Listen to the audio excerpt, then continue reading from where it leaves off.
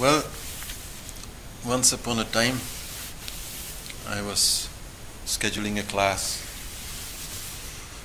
It was called Depression Forever.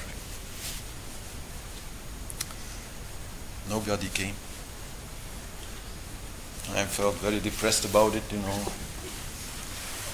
Tried to do some good in the world and nobody is interested.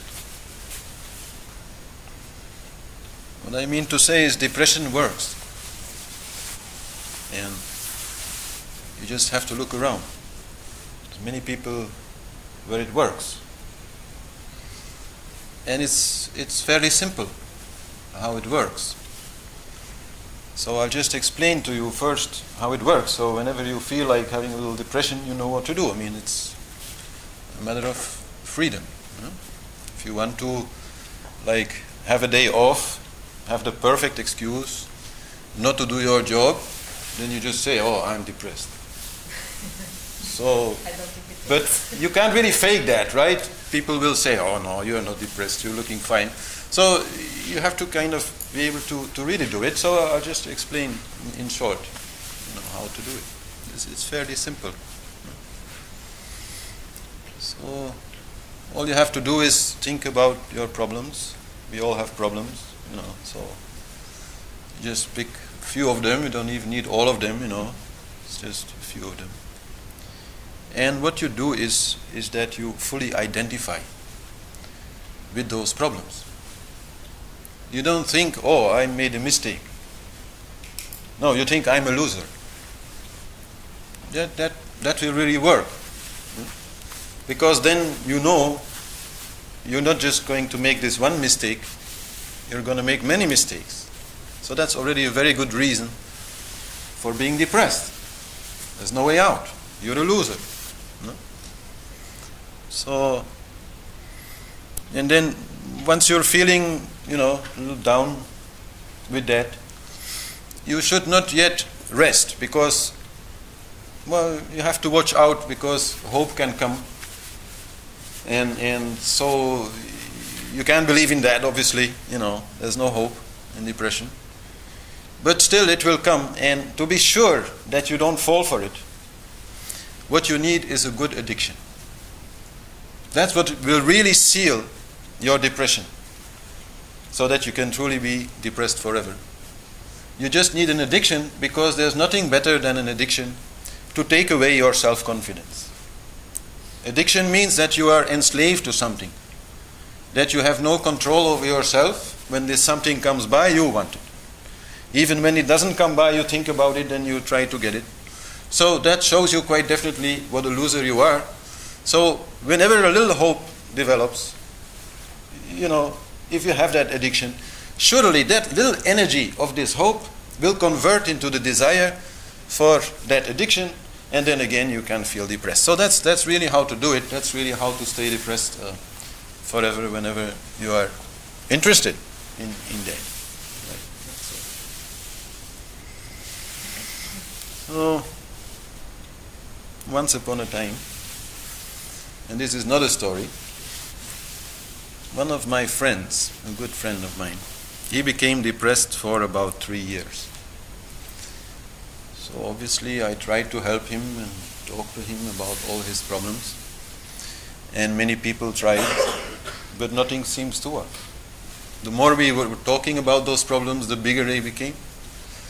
And the more he became depressed, and he stopped working and he stopped coming out of his apartment, and so he was in that. So he tried many therapists, and they also were, professionally digging deep into his problems and bringing it all out, and it all became just bigger, and the depression just became more strong. And then one day he went to another therapist, some lady. So she said, "Okay, you're depressed. Well, what's the problem?" So he explained to her his problems. And then she said, "Well, I'm sorry, I can't help you. I am a professional therapist. The problems that you have are problems that everybody has. There's nothing really special I can do here. Dig out some, childhood abuse or whatever, that may be the cause of it. You've just given up. Stop giving up. Only you can get you out of this depression. And he stepped out of the door of the lady's office and he was out of it. He really had understood, okay, yes, it is my choice. So whatever else I'm going to be explaining today about the nice details that are there about depression and how to get out of it, this is just what you have to remember. Nobody can help you. I mean, they can help you, but not if you don't help yourself. Not if you don't first of all say, okay, I really want to get out, I am going to get out. That you stop believing that you are a loser, and that you believe that you can get out, that we are actually all the same, and that we can all do the same things, and that we can learn and we can grow and we can get out of all these problems and have a good life. That's basically how you get out of a depression. If you don't have that, then you have nothing. Then no therapy will work, no pill will work, nothing will work. So that's the main thing. I mean, I don't want to be like unkind to people who feel depressed. I feel sorry for them. I feel compassion for them. But I know that's not what is going to help them. I mean, it can help them a little bit. But what really is going to help them is actually to be a little bit strict with them. I mean, depression is like putting your head up your behind and then complaining about the darkness and the bad smell. That's depression, So that's maybe a little tough what I'm saying now, but that's truly what it is. You can have problems, but you don't have to swim in them. You don't have to dive in them. You don't have to embrace them and think they're the only thing. So this is the main thing, really, that you have to understand. You hold the key, both for depression as for getting out of it. Like sometimes people, they can become depressed because they're in a situation and they can't get out of it. Maybe, in work or in marriage or something, they're stuck and they feel they cannot get out of it, they become depressed. Same story. I mean, you have to tell them, forget about it, get out. You can always get out. But they don't, they get stuck, they get, caught in it, and they feel they cannot get out, so they cannot get out. For 30 years maybe they cannot get out. But sure you can get out. So anyway, but this is generally speaking, and now we can look at the details and the science behind it. So then we come to this rasa, this essential emotional energy, which is called vibhatsya in Sanskrit, and which has many translations, but the most used translation is disgust. Like when you feel something dirty is there, your nose goes like this, and this is disgust. You feel disgusted. So this is actually the basic feeling, because depression is a feeling. You feel like that. You feel disgust. You feel there's no solution. You feel empty. You feel that you are a loser. So this you can't help if it comes. You can't help that if such a feeling comes. Like, let's say you dropped your laptop and it's broken. Then that is what you will feel. You will feel, oh, God. Yeah. But the choice that you have is, do you want to dive into that, or do you want to just accept what happened and try to do better next time? I don't know, put it with a chain around your neck or something, whatever, make amends, but not to dive into it.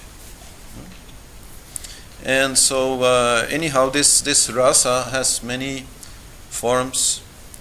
So there can be just a little bit of disappointment, dissatisfaction for some reason. There can be maybe shame, feeling of guilt about what you have done wrong, and there definitely also can be quite a lot of self-pity evolving from that. Poor me. There's nowhere where the poor me ego is so strong as in depression. So when it really becomes depression, it means it evolves from just a feeling to a certain psychological state of being, in which actually the feeling of disgust is not the only feeling present, but it will definitely be the central feeling, the dominant feeling. But rasa science says quite clearly that it is quite impossible to stay in one and the same rasa for a very long time. Rasa is a kind of energy. When you are in that state, the energy gets used, and so it gets used up. And at some point, you just don't have that energy anymore to stay in that mood, and then you need some other mood. So that's also interesting to know. If you're feeling a little bit down, know that this is temporary, as long as you don't dig into it. As long as you don't make it any bigger, it will also pass. But what people in a depression then do is that for just a short while, they go to another negative feeling. Like maybe they will go to fear. Very often they will go to fear. Because when we are in a depression, we don't do our job. We basically don't take care for our things. So then at some point fear will come for the consequences of our actions. So then we stay in this fear for a little while. That energy also gets used up, then we can again jump back into our depression. Or maybe a little sadness will come, feeling of loneliness or something, anger, not so easy in depression, but it can come, but not so easy, because basically you are angry at yourself. Then it becomes more difficult to be angry at other people.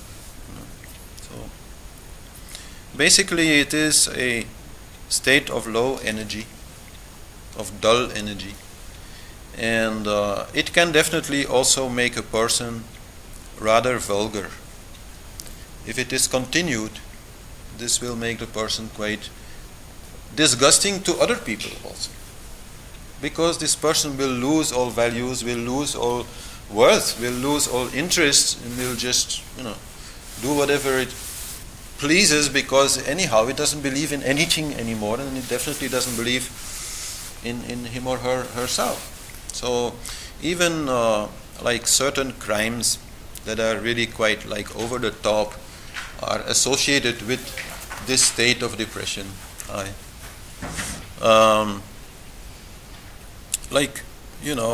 You can steal because you are hungry.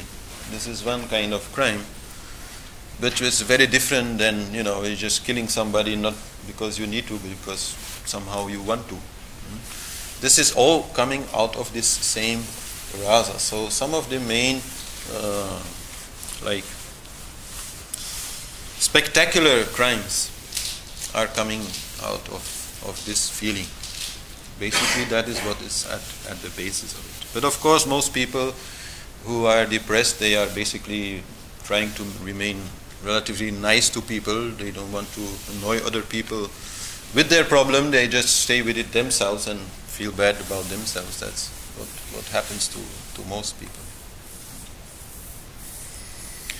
But so the essence of it is negative identification. You have a problem and you feel that you are this problem.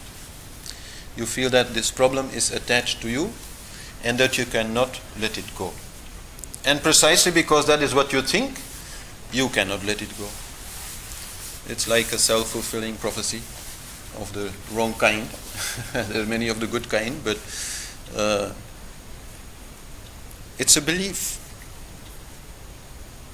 Like any religious belief, it is also a belief, but a very negative kind of belief. A belief that you are useless, a belief that you are maybe a bad person, and that this will never go away. A belief that you are maybe a shy person, and that this will never go away. And all these things, you find certain characteristics in yourself which may very well be there, and you think that's it, that's how I am. So this identification is really a big problem.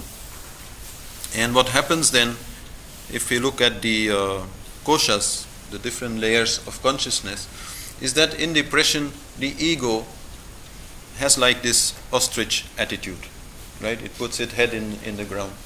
It no longer wants to be the king. Normally the ego is the king who is in charge. So the ego then becomes a little bit like a coward and runs away and leaves the country, which is the body, and mind, which is the administration, to run everything. Well, okay, if you know a little bit about mind and you give mind, the job to rule things, then mind is not going to make, a lot of sense. It's going to just want to have fun. And then that's also what happens in depression. People who are in depression, very often you will see that they are continuously trying to bombard themselves with sensory input. These days, usually TV. They just watch TV and watch TV and watch TV, and they can't turn it off, because the moment they turn it off, their problem comes back, right? So they want to have all these stories and things, and they're even bored to hell with it. But still they are looking at it, still they are focused on it, because they are completely caught up in mind. And the moment they would stop this input, their mind starts bringing up the real problem, which is that maybe for 2 weeks they've not come out of their house and not seen anybody and not done what they should do. So they can't really face it at this time. So mind just then feels, okay, why look at all these troublesome things, and let's just enjoy ourselves. And that's also then, of course, where addiction comes in. Where addiction to TV, addiction to taste. Many depressed people get addicted to sugar, sweet, chocolate, all these things, because also there the taste gives this kind of good feeling to mind, so that the bad feeling a little bit like goes away. And then obviously drugs, alcohol, etc., they do that. So, and as I said, this is then also another reason to remain depressed, because you feel addicted, and again you are identifying with that addiction. Addiction is all about identification. If you think you are an alcoholic, then really you are an alcoholic. I mean, at some point an alcoholic must probably accept that he's an alcoholic. But actually he should not accept that he's an alcoholic, because then he'll remain like that forever. He should accept that he has an alcohol problem. He should accept that he has an alcohol addiction, sure. But not identify with it, not feel that is me, that is how I am, that is who I am. Because then he is stuck. So this then comes, adharma comes. This feeling leads to adharma, to going against your natural role, to not going to the toilet when you have to, to go against your body, to go against your relationships, to go against your job, to go against the law, to go against everything. Because you are feeling useless anyhow. You have nothing more to lose. You have already lost everything, so you don't care. So that is how you can really get stuck there. So the true title of this class is obviously Depression Never Again. So that is really quite possible. If you understand how this game works, then you can easily see it coming. This feeling may come. Sure, and I think most people, when they drop a laptop and it's broken, they'll feel a little bit like, that's natural. That's just your whole system which reacts to this little mistake that you made. But what you really can't stop is to get attached to that, to go into that, to dive into that. That is your choice. And if you make that choice, then you will really never be depressed again. I mean, sometimes we may feel a little tired. We may feel like, whoa, it's been a big, difficult day, and now my coffee machine isn't working, and, well, can't it please stop? I need some rest. And sure, then you need some rest. Then you need to relax. Then you maybe even need some deep rest. But you don't need to be depressed. There's a difference between deep rest and being depressed. Being depressed is not rest. It's just a bigger problem. Understand that, this feeling only makes a small problem into a big problem, and a big problem into a huge problem. So you can't do it.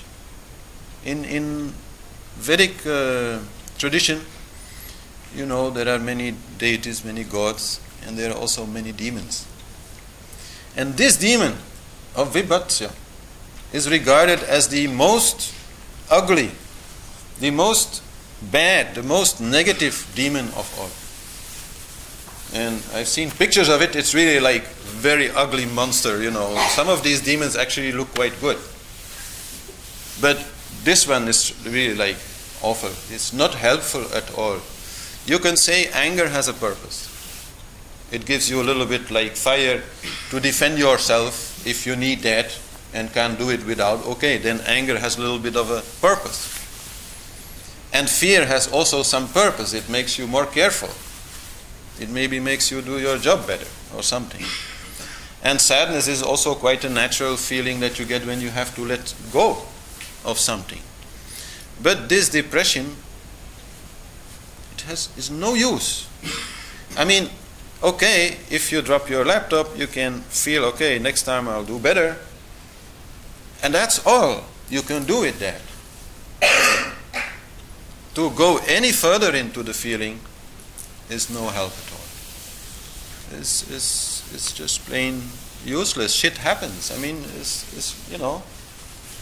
accept. You know in advance. That's life. There's life and death. Might as well get depressed when you're dying. No, what's the use? You know that already now. It's going to happen one day.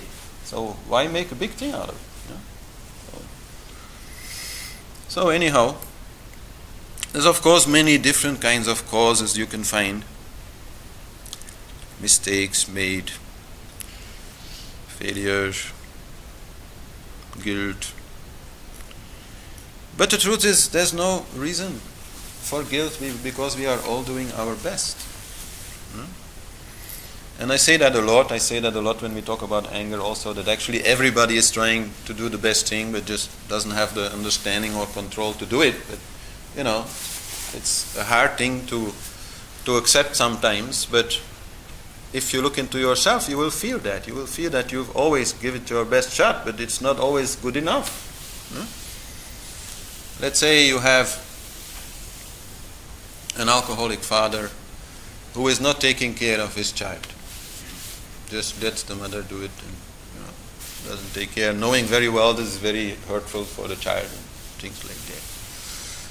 But you can believe that this person does not want to do it differently. Because also this father is going to feel very hurt about the whole situation. But he just can't help it at that moment. He's trying, but it's not good enough. He doesn't have the strength, he doesn't have the understanding, he doesn't have the self-control. He's addicted to alcohol and what to do.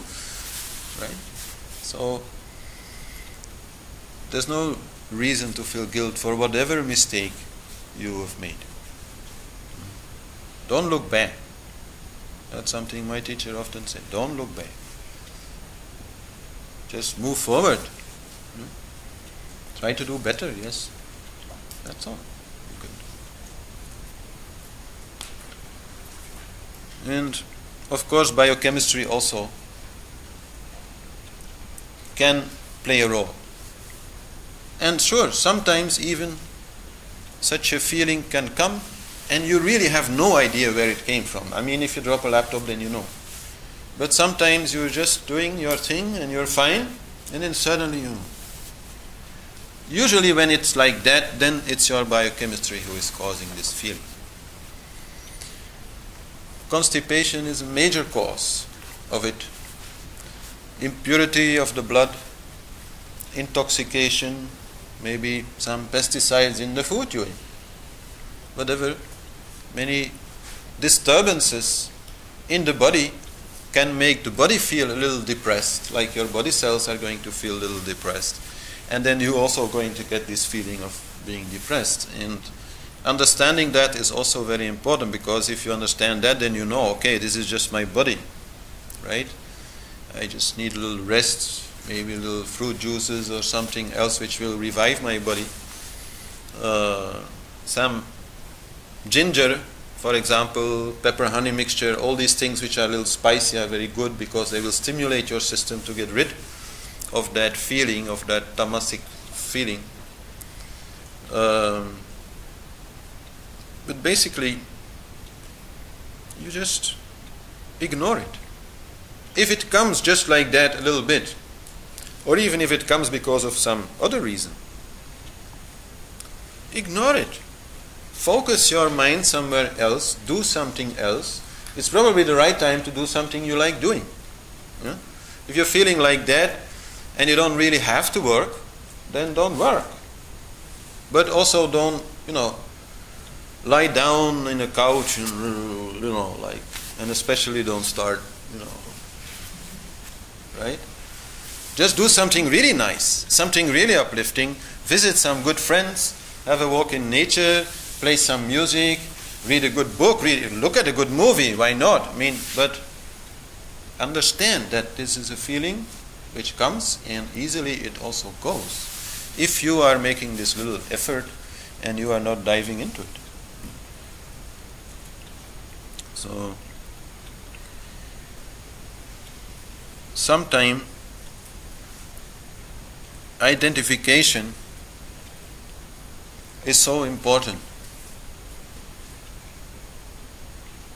The moment that you identify with the depression, then you think something's wrong with you. And you feel, oh, I'm here again. And you identify with it, you attach to it. And from that moment onwards, everything will go wrong. And will further amplify that feeling and stimulate that identification. You've all watched tennis matches, yeah? On TV, I guess you've seen some tennis matches. And that's so easy, you can see that there. A player is doing very well and doing fantastic shots, and then suddenly 1, 2, 3 balls, they go out just, on the wrong side of the line. And just because the player identifies with it and feels, oh, I should have done better, I should have made it, from then onwards, the game's lost. And sometimes then they can again, it's very beautiful to see that always, I feel, they can again get the courage and understand, okay, forget it. That's the thing that they learn. They learn to put it out of their mind and play it point by point, as they say, and just give it their best shot, and don't get attached to the past. Don't get attached to what happened before. Just play it, and from that time onwards, again, it will go quite well. And then, depending, of course, on how the person on the other side of the net is feeling about it, and so that the whole game is really like a game about not losing that control, not losing, your self-confidence. It's all about self-confidence. So, some people get depressed maybe for some better reasons than others. Let it first be clear that there is no good reason for getting depressed. That really doesn't exist, because depression doesn't help. It just makes the problem bigger. But I can understand some people may say, well, you don't understand my problems. You don't understand maybe what happened to me in childhood and the things that were there.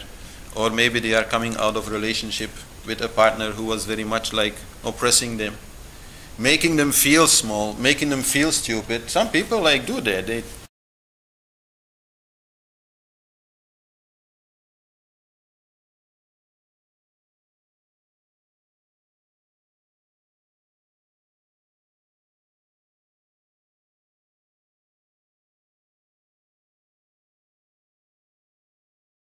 all the time they tell their partner, you're stupid, you can't do anything, and after some time they kind of get to believe that, and they really go into this state of feeling, that they are useless, and so that can be a little then more difficult to get out of it. So then I must say, yes, you need to grow out of it. Basically, the feeling, when it just comes to you, you can just step out. You can jump out.